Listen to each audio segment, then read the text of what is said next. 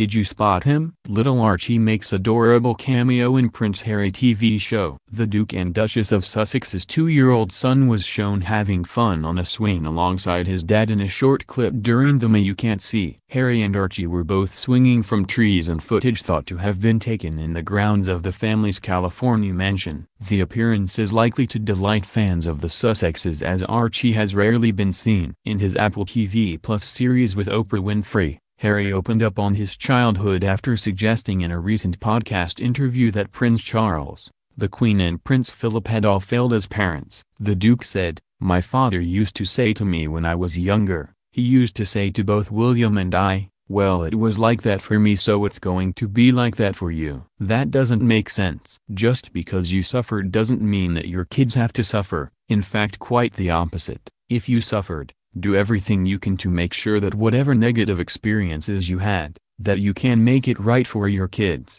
The 36-year-old, who is now living in America after quitting royal duties with Meghan Markle, said his family told him to play the game.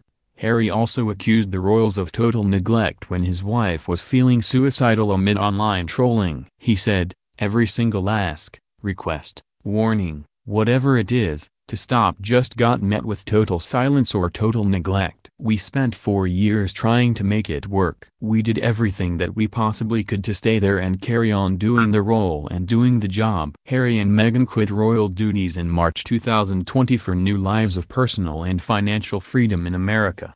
The couple, who are expecting their second child, are now living in an £11 million mansion in Montecito. They have signed lucrative deals with Netflix and Spotify to make shows and podcasts. Harry's comments in his documentary series are likely to increase the much-documented tensions in the royal family following Megxit. It comes after he lashed out at the royals during an appearance on the Armchair Expert podcast earlier this month. And in March, Harry and Meghan's bombshell TV interview aired. The Sussexes made a set of damaging claims about their royal family during the tell-all interview, plunging the monarchy into crisis. In his new series, Harry warned he would never be bullied into silence in the future.